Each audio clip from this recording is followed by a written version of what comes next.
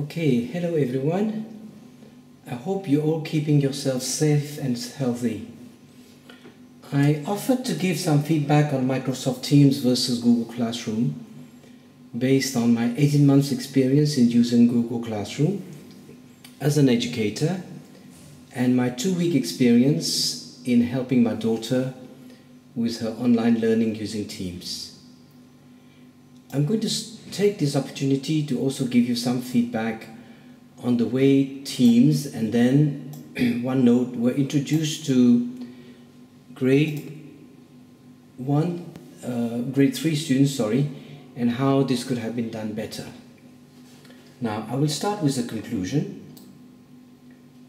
Both platforms are good. I entirely agree with these ratings based on these 161 reviews for Google Classroom and 442 reviews for Teams. And as you can see, the average score was 8.6 out of 10 for Google Classroom and 8.3 out of 10 for Microsoft Teams. Now, I personally prefer Google Classroom for the simple reason that, as you will see in a minute, of the availability of such apps as Jamboard, for example here, which makes class discussion that much more colorful and interesting from a student's point of view. As I will show you in a minute, let me just grab this class discussion on SEIA, my Marketing E-class. As you can see, the students were able to post their comments, and then when they were asked to present, or when in class the instructor needed to highlight something or mix and match in any way at all, you can see how that makes it that much more interesting, and that therefore the students I found are that much more engaged. Now, let me now get out of Jamboard and go to the Google Meet. So this is the Google Meet interface, which, as you know, allows teleconferencing. And it enables the teacher or the student to present and show PowerPoint slides very, very easily while maintaining visual and audio contact with all the members of the audience. And I have found the sound and video quality to be exceptionally good. In my daughter's and my experience, Teams often seems to be slower to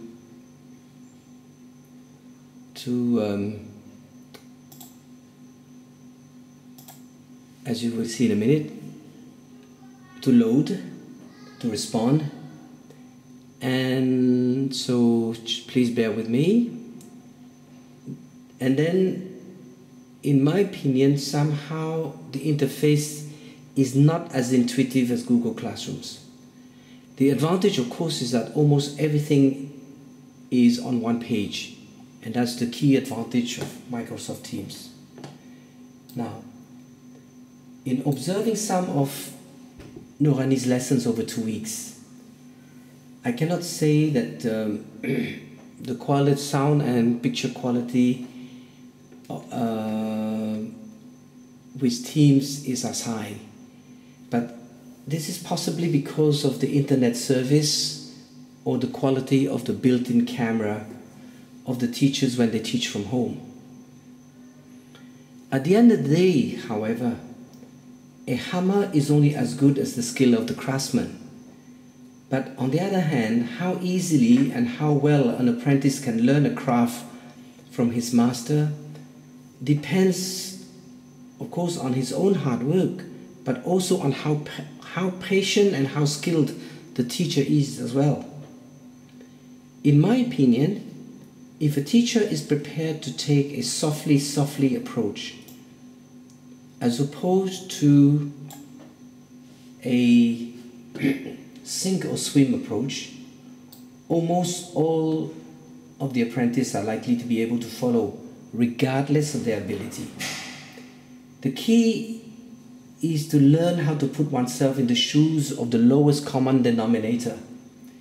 In this regard, I recall Mr. Hill's response when I mentioned to him that Teams has an assignments feature. His reply, "I don't want to overload or confuse the students right now." In my opinion, this is the right attitude. In contrast, when students are expected to learn an additional app such as OneNote, simply by watching two 30-minute videos necessitating the simultaneous use of two devices, for example, two laptops in my daughter's case, then at least one student is likely to end up floundering, causing unnecessary stress on both the student and at least one of her parents. In a nutshell, it's not so much that one platform is better than the other. Each has its fans. Okay, and I understand that obviously SCIA probably found it convenient and cheaper to adopt Teams. But it's more to do, in my opinion, how each platform is introduced to novices and how much support each student receives. In my opinion, when Teams was introduced on Monday the 30th of March to grade 3 students, instead of a sink or swim approach adopted at 8 in the morning, there should have been some kind of online tutorial YouTube videos to give students the chance to practice before they were thrown into their lessons on Teams immediately.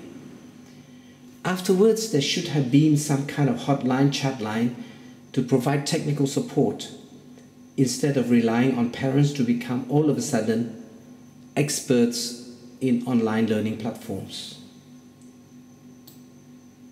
I apologize for my usual candor, but many Singaporeans told me that straight talk is one distinguishing quality of Singaporeans. So I hope you will forgive me for my candor.